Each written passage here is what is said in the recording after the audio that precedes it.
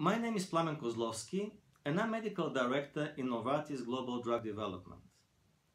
Novartis developed the DPP-4 inhibitor vildagliptin for the treatment of type 2 diabetes. The mode of action of DPP-4 inhibitors is well established.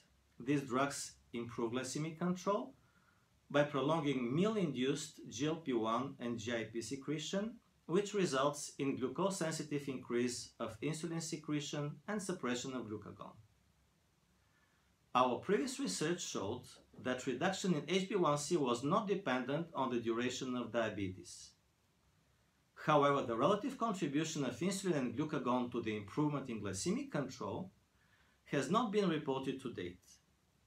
So we decided to explore the effect of the DPP-4 inhibitor vildagliptin on insulin secretion in patients with different durations of diabetes.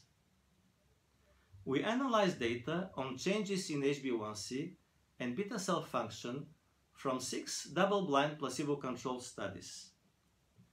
2 studies in drug-naive patients, 3 studies with vildagliptin or placebo added to oral antidiabetic drugs, and 1 study with vildagliptin or placebo added to insulin.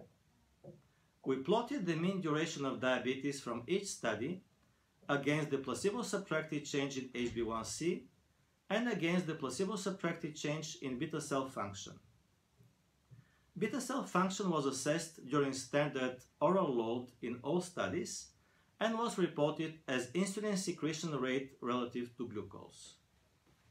We found a strong negative association between the duration of diabetes and the beta cell response to vildagliptin, indicating that the stimulated insulin secretion decreased with the progression of type 2 diabetes.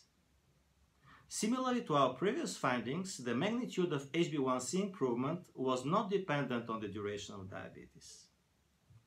A weakness of our study is that we did not measure glucagon secretion.